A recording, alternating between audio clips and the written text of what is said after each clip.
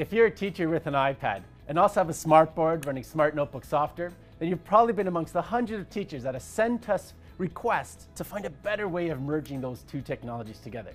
Well, we listened and we spent a lot of time in your classrooms taking a look at what was it that you really wanted to do with those two devices. And we realized that you needed to go beyond just simply screen sharing. You needed to go way beyond just mirroring and manipulating. We wanted to definitely leverage the power of a smartboard and the power of Notebook, as well as the power of your iPad. And so with that, we created Smart Notebook Maestro. Smart Notebook Maestro lets a teacher remote control and interact with Smart Notebook content remotely from the iPad. Let me show you how this works.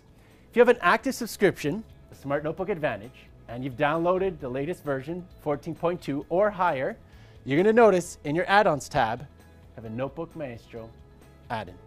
Simply click on the add-in, go to your Notebook iPad app, click Connect to Smartboard, and it's as simple as that. Now that we're connected, let me show you what we can do. Now, in this example, a teacher just finished teaching and reading the story of the Three Little Pigs and is getting into story sequencing. Now, a teacher can go up to the interactive display, write a word, and in real time, that content is displayed on the iPad. Now, if the teacher wants, the teacher can circulate around the room and manipulate that content, and in real time, it's reflected at the front of room on that notebook software. Now, this is especially important if the teacher has students with special needs.